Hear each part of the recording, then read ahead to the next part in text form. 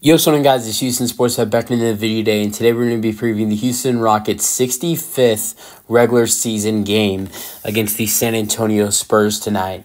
The Houston Rockets will be playing their first game throughout I think he's missed only 2 games this year, but their first game without Alperen Sengun throughout this next couple weeks while Sengun is out.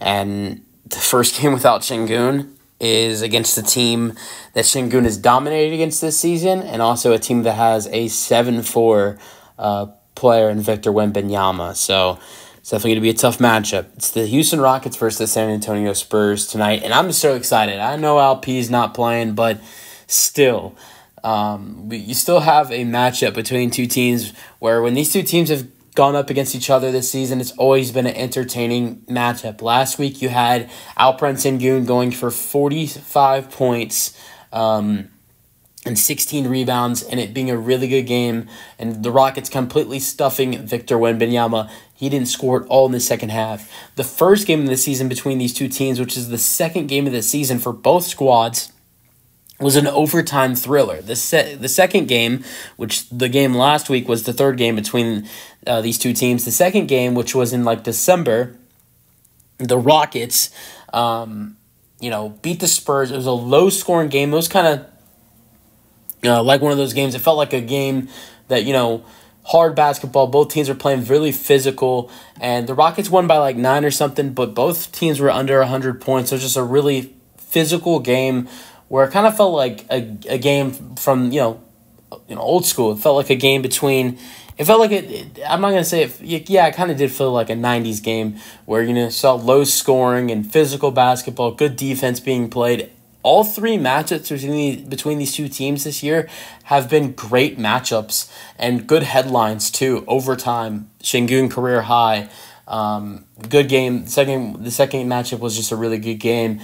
And now I'm excited to see what this one has in store for us, because this is turning into a good rivalry, in my opinion. And I'm excited to see who gets the season series tonight. Now, Rockets, if they win the season series against the San Antonio Spurs, and the Spurs win, they tie the season series between the Houston Rockets. So the season series is either going to go to the Rockets' favor with the win if they get this win tonight, or it's going to end with a tie. Rockets starting lineup tonight. If you guys are wondering, is Jock Landale going to be moving to the starting lineup with Alperen Sengun out? Answer is no. Amin Thompson will be moving into the starting lineup. He'll be playing the 2. Jalen Green's going to go to the 3. And Fred VanVleet's going to stay at the 1. Dylan Brooks is going to go down all the way to the 4.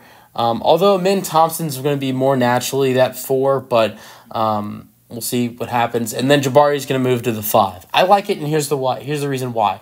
Amin Thompson brings in good defense. With Jock Landale staying on the bench, which that's the role recently he's been playing really better at. We don't want to see, him go back to what the way he was playing before. So keep him on the role that he's been successfully playing recently. And Amin Thompson's good defensively. He's a good rebounder. He's tall at 6'7", something like that, 6'6".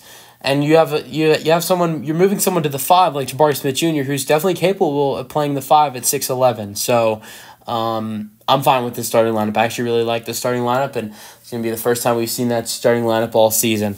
Let me know your thoughts. On the game in the comment section. This would be a huge win for the Rockets to get their 30th win of the season and improve to 30-35, and this would be their 5th win after the last 6 games if they can get the W tonight. That's the video. Hope you guys enjoyed, and peace out. Go Rockets.